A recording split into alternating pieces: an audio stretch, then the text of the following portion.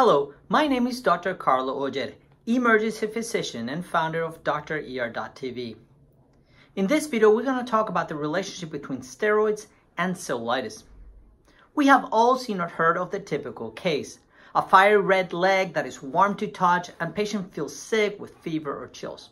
Objectively, you might find dermal edema, which is skin swelling, lymphatic dilation, and neutrophil infiltration. There's plenty we can talk about the empiric antibiotic choice, but for practical purposes, you should just do Keflex 4 times a day if it's uncomplicated cellulitis, and Bactrim DS 2 tablets twice a day for complicated cellulitis with purulence formation, whether that be abscess or phlegmon.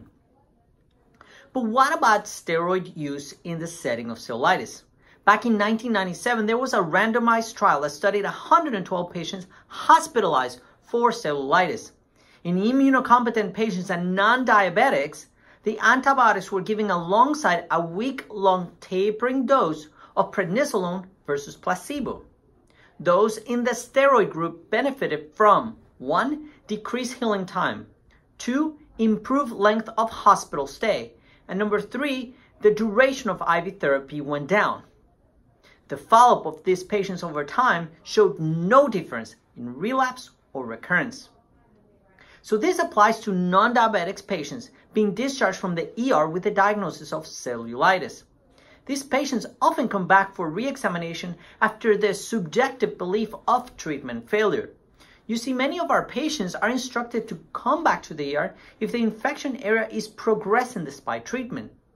Some of them will show up with permanent marker lines drawn around the area of cellulitis that was done on their previous ER visit. And this will result in the perception that the treatment therapy has failed because the area is increased. However, most of this increase in redness is due to inflammatory response and not to true treatment failure.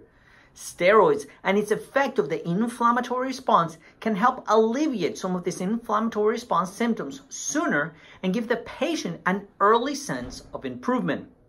Therefore, the use of steroids would result in less 24 to 48-hour revisits to the ER and in decreasing the chance of patients being admitted to the hospital for perceived treatment failure. So if this is so wonderful, why isn't steroid use standard of care? Why don't we do it on all patients that don't have diabetes and are being sent home on antibiotics? Well, the main thing is clinical fears of immunosuppression, that is, decreasing the body's ability to fight infection, or the significant side effects caused by steroids scares providers into not using it as standard therapy. As for me, my mind is made up. Steroids in uncomplicated cellulitis, it's a go, and will be part of my standard treatment of such patients. Again, my name is Dr. CARLO. I am an emergency physician, and I hope you enjoyed this video and learned a lot about cellulitis and steroid use in uncomplicated skin infections. Take care, and I'll see you in my next video.